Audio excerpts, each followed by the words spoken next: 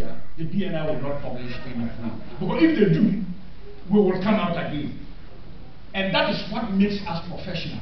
Because at the end of the day, when we are professional, no political party can accuse you of supporting the other or the other one. So your professionalism is what makes you to be impartial. But on voting day, when we all go to vote as civil society, we vote for somebody, isn't it? Even the chairman of the Electoral Commission, he votes for somebody, isn't it? So let's not pray. So there's no neutrality, but there's impartiality. And impartiality is the result of our professionalism. I wanted to make that comment. And to say that, and this is now the highlight. From the moment the political tensions were rising on 30th December, this was after round 2, it was very important that dialogue becomes the mechanism for preventing any further escalation of the violence. And for those of you who recall, I know one airline diverted to Togo at British Airways. By 3 p.m. the banks are closed. And the tension was palpable. And all of us know that history. So how are we ensuring that this year we're even better at doing what we're doing? And so we have the Civic Forum Initiative, and we have the Christian Council group of eminent persons.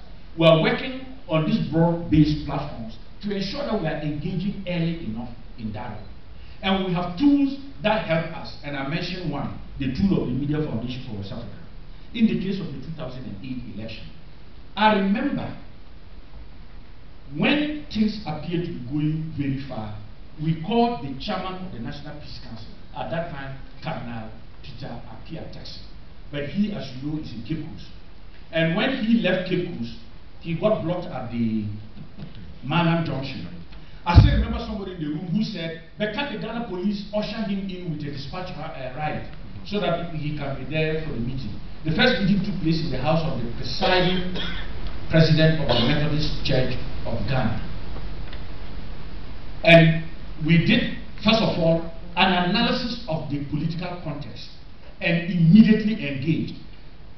We called, at that time, candidate Professor Ataminas, and he said he was in the office and he was ready for us at any point. We called Nana Akufo-Addo, the candidate of the ruling party at that time, and through Edwards, we were able to get a commitment for the meeting at 2 a.m. So the meeting with candidate Professor Ataminas was at 12:30. The meeting with candidate Nana Akufo-Addo was around 2 a.m. Then the following morning, with President Kufuor around 8:30 a.m. at breakfast. I make these references to say that we can be very good at what we do. But when the analysis was done, the cardinal took his mobile phone and then he looked around the room. Who can help me to get the president's number? He called the president, and the president says, I'll be available at 8:30. In other words, not all of us can call the presidential candidates and the president to a meeting.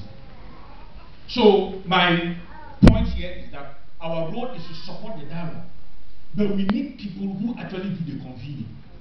And who are the people with the convening power? The bishops, the imams, the chief imam. And we should not lose sight of that.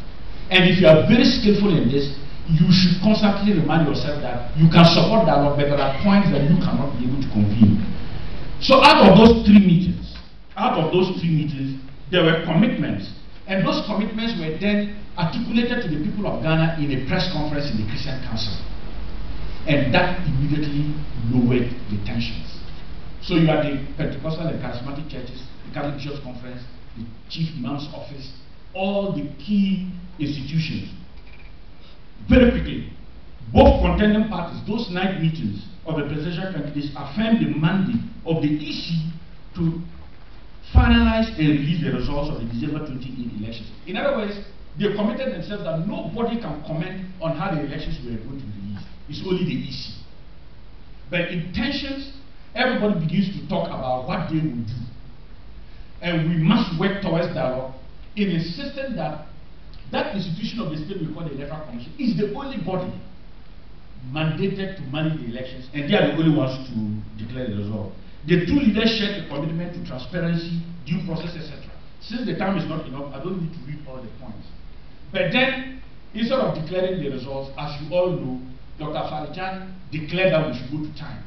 So the dialogue then shifted to what we call indirect and shuttle. Because both candidates went to the Brown Half region. And the whole aim and objective was to get them to shake hands and talk on TV. But it was very difficult to do that. So they were met differently.